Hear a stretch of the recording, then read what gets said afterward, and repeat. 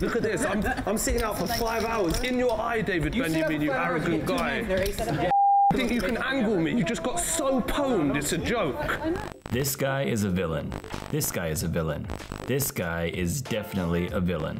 In the realm of poker, where cunning strategy meets nerve-wracking unpredictability, a select few individuals have transcended the game's boundaries and etched their name into the annals of infamy. These notorious figures, renowned for their audacious schemes, deceitful maneuvers, and relentless pursuit of victory at any cost, have come to embody the darker side of poker's rich tapestry. From manipulative masterminds who thrived on psychological warfare, to audacious cheaters who shattered the spirit of fair play. The history of poker is chock full of larger-than-life villains. Like a bit of that, innit, still? He thought he could angle me all day, innit? Thinks he's 10 years older than me, so he knows a little bit. Think I care? Whose actions have left an indelible mark on the game. So let's dive into the depths of poker's shadowy underbelly to explore the 9 most notorious villains in its storied history, shedding light on their malevolent exploits and examining the lasting impact that they've had on the world's most beloved card game. But before we do that, please make sure to subscribe to Poker Boom. We're still a new channel and we appreciate all the support we're seeing. And don't forget to hit the bell so you'll be notified whenever we release new content. Alright, let's start off with the obvious, someone we actually already did an entire villain breakdown on, and that's Phil Hellmuth, also known as the Poker Brat. Undoubtedly highly decorated, Hellmuth has dominated the World Series of Poker like no other. His 17 WSOP bracelets are a testament to his prowess in the game. Time and time again, he has demonstrated his ability to triumph in the glamorous setting of Las Vegas. However, it's not just his remarkable achievements at all costs that have solidified his reputation as a villain. All they did is me over in this game so far. Guy bluffs off all his money, then slow rolls me. He doesn't say kings, he says 2 pair. It's his on-table antics and epic outbursts. Hellmuth has perfected the art of playing up to his image, and fans can't help but be captivated by his larger-than-life persona. Moving on, we've got Jake Schindler, once a respected member of the high-stakes poker community. He experienced a dramatic downfall in 2022. Accused of utilizing real-time assistance during online play, Schindler faced repercussions and was banned from major poker platforms. Despite the controversy surrounding him, Schindler defiantly participated in the World Series of Poker, seemingly unbothered by the anger and resentment directed towards him, and even managed to emerge victorious in the $50,000 high roller event. Our super high roller bowl Europe champion, he wins $3.2 million. Schindler's actions not only tarnished his own reputation, but also raised questions about the integrity of the game itself. At number 7, we've got Mike Matusow, another player who has earned the title of a poker villain. Whee! I set him up like a dog, baby!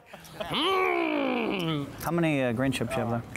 Poker 101, how to school Phil Hellmuth. Yet whose fans cannot resist his charm. The recent revival of his podcast has garnered a substantial audience, a testament to his enduring popularity. Matusow, also known as the Mouth, That's the first pot I won. Thank you, thank you. has previously reached the pinnacle of the WSOP main event final table, further solidifying his status as a player with a knack for stirring emotions and captivating audiences. And here's a guy we all knew would be on the list, Chris Ferguson. A former owner of the now defunct Full Tilt poker platform, he faced public scrutiny and disdain for his involvement in the platform's downfall. Alongside fellow poker star Howard Lederer and others, Ferguson profited while the site collapsed, leaving numerous players without their rightful winnings. This led to Ferguson's ostracism from the poker community. He has a lot of pressure on him, I guess, because like the social opinion on him is very bad and all the things, and like we don't know the situation inside. However, in 2017, he made a controversial return to the WSOP. Despite the animosity surrounding his presence, Ferguson secured a record-breaking 23 cashes and claimed the Player of the Year title after winning his 6th bracelet. In the realm of British poker, there exists a character who is revered as a hero by some and seen as a villain by others, Luke Schwartz. All right, big man, go on, do your little angle bet. I bet. With his flamboyant personality and unapologetically bold actions, he's divided the poker community. Schwartz is never one to shy away from controversy. He's often seen flaunting his designer handbags and proudly showcasing his accomplishments, and asserting his expertise in the game. Crossing paths with him at the table is not a scenario that most players are too happy about. Next up, we've got Russ Hamilton, the 1994 WSOP main event champion. Russ Hamilton's our new world champion. He deserves, everybody here likes him too. He's got a big following, and he played great. Found himself embroiled in controversy when he was discovered to be the mastermind behind the infamous super user scandal in 2008. Hamilton had programmed code into the Ultimate Bet platform, granting him the ability to view his opponent's hole cards. With this extremely unfair advantage, he amassed millions of dollars in profits. The revelation of Hamilton's deceitful actions shocked the poker community, and he promptly disappeared from the tournament scene.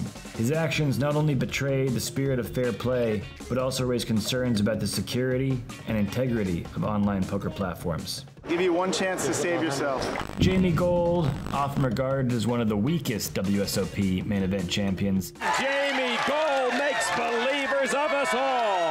Another amateur, another improbable winner. Faced controversy after his victory. While Gold pocketed a substantial $12 million, a dispute arose with his backer, Crispin Lacer, who claimed he was owed half of the winnings. The disagreement led to a legal battle, and the prize money was temporarily frozen. However, the two parties eventually reached a private settlement, rendering the need for arbitration unnecessary. Despite his financial success, Baby! Yes! Yes! I trapped him!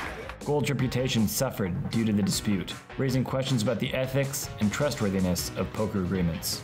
In the number 2 slot, we meet Martin Cabral, a name that evokes a sense of both awe, but mostly disdain within the world of poker. Martin's antics at the table are worse than anyone I've played with. Playing with him is unbelievably unpleasant. He's rude. He stands as a true embodiment of a villain in the game, with an unapologetic approach to exploiting his opponents and a notorious disregard for ethical boundaries. Cabral has earned a reputation as a polarizing figure. Uh-oh. Oh boy. He's broken one of the rules. Not allowed to stand up. Cabral's cunning manipulations at the table, coupled with his unscrupulous behavior, have left many questioning the integrity of his game and the fairness of his triumphs. He's currently being investigated by the World Series of Poker for a potential cheating scandal during the $250,000 buy-in Super High Roller No Limit Hold'em event just this year, where he finished third and pocketed a $2.3 million prize. Now, our field of trash talkers would not be complete without a true master of the game, and I'm talking about Men the Master Win. The 4-time Player of the Year will be in seat 4. Finally, at the top, we have to go to the worst of the worst. If there were to be an arch-villain in the poker world, Men the Master would fit the bill perfectly. The mere mention of his name conjures up images of the ultimate antagonist, someone uncompromising and controversial. While Men the Master boasts an impressive track record in poker tournaments, it's his reputation for being ruthless and unpredictable that sets him apart. In fact, it would not be an overstatement to say that Men is perhaps the only true villain in the realm of poker. At the end of the day, poker villains serve as a reminder of the inherent complexity and intrigue that lies within the world of competitive card play. While poker may embody principles of skill, strategy, and calculated risk-taking, villains inject an element of unpredictability and challenge the status quo. Their audacity and willingness to push boundaries force players to adapt, innovate, and sharpen their own skills. They remind us that poker is not merely a game of numbers and probability, but a dynamic battleground where psychological warfare and moral dilemmas intertwine. In the end, it is through the presence of villains that poker continues to captivate and challenge players, elevating it from a mere game of cards to a multifaceted microcosm of the human experience. And that's it for this one. Thanks for checking out another episode of Poker Boom. We hope you enjoyed it. Who do you think is the biggest villain in the history of poker? Let us know in the comments, and we'll see you in the next one.